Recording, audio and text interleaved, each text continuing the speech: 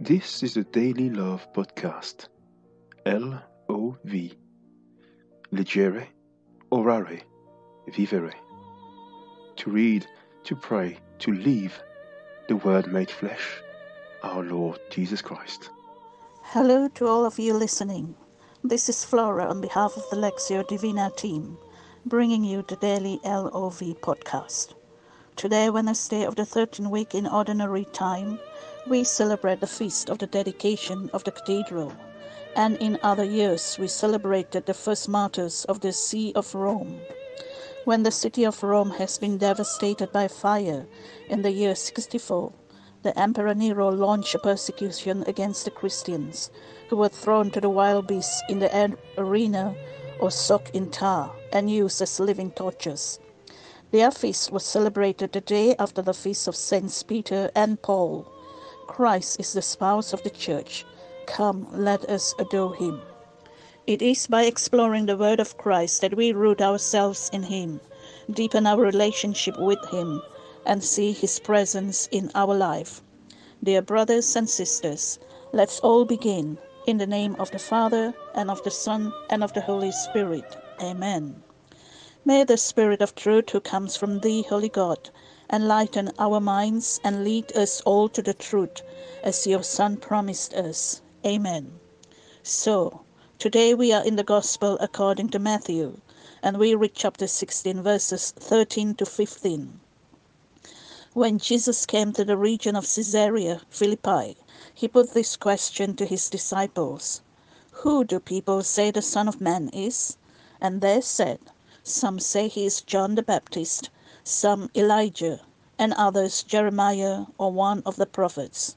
But you," he said, "who do you say I am?"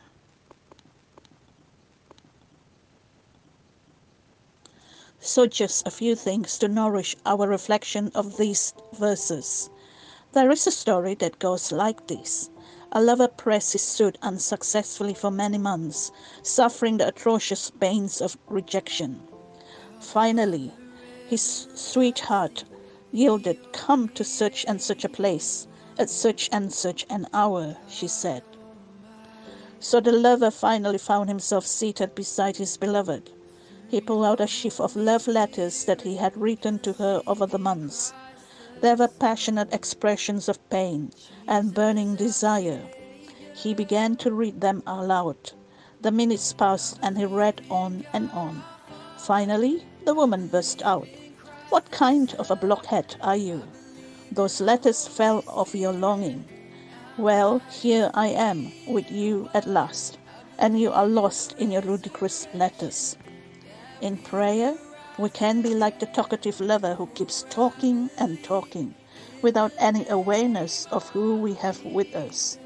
Today, Jesus asks us a very personal question that needs our personal response. Who do you say I am? Jesus wants our answer to come from a living encounter with him. Today, not from books we read or of our own logics we have in our heads. We need to stay in silence and experience his love so that we can truly give our answer to who he is, for he is at this point of our faith life. Brothers and sisters, let us pray to the Lord for a moment. Father, create in us silence so that we may listen to your voice in creation and in the scriptures, in events and in people, above all in the poor and suffering. May your word guide us, so that we too, like the two disciples from Emmaus, may experience the force of the resurrection of your Son Jesus Christ, and witness to others that he is alive in our midst, a source of fraternity, justice, and peace.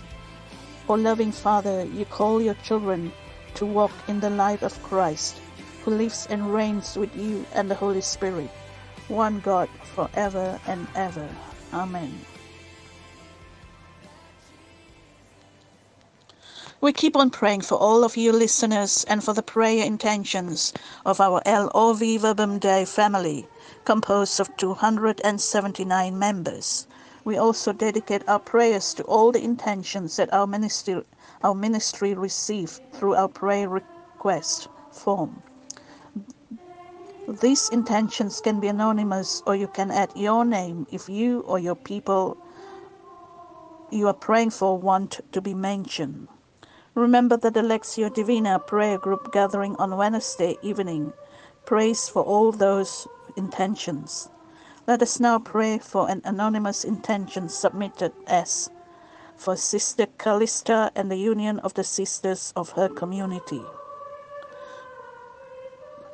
O Lord, we come before you with this particular intention and implore you to fulfill this intention in accordance with your will. Lord, in your mercy, hear our prayer. We now pray for our three communities, Osmotherly, Legion of Mary from St. Teresa's Church, Living Waters in Trinidad and Tobago.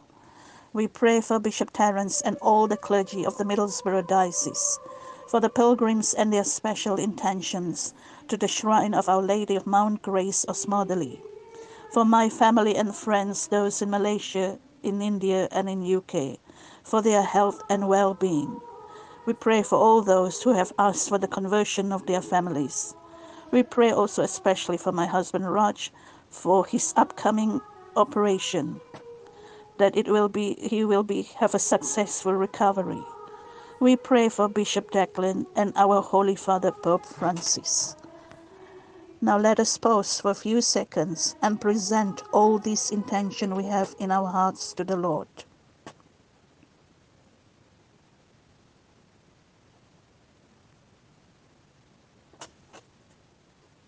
We now conclude the time together by bringing all these intentions towards our merciful Mother Mary, so that she may intercede for us to her beloved Son, our Lord Jesus Christ, by saying, Hail Mary, full of grace, the Lord is with thee. Blessed art thou among women, and blessed is the fruit of thy womb, Jesus. Holy Mary, Mother of God, pray for us sinners now and at the hour of our death. Amen. In the name of the Father, and of the Son, and of the Holy Spirit. Amen. Thank you all for listening and praying with us. God bless you all, and please don't forget to subscribe to our channel on YouTube and to follow us on Instagram. God bless us all. The L.O.V. Verbum Dei ministry hopes that this podcast helps you to deeply welcome the Word of God and give you the strength to put the Word into practice where you are. If you have any query or you want to send us prayer intentions, use our email address, which is LOV_verbumdei, VERBUMDEI